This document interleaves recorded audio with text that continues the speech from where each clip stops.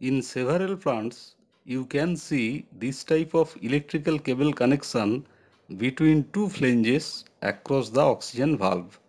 This cable connection is called electrical jump over, and its purpose is to pass the electricity through the cable so that there shall not be any sparking inside the valve, which may create a fire inside the valve or may damage soft sheet of the valve.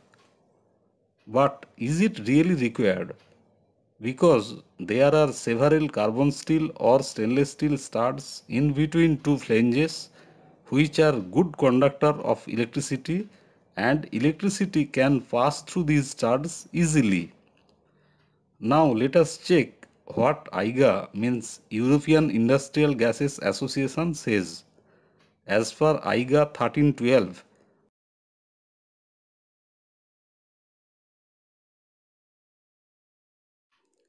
flange bolting will provide the necessary electrical bond provided the bolts are not coated with a dielectric material or paint and are well maintained to avoid rust. So, we need not to provide this type of electrical jump over across the valve.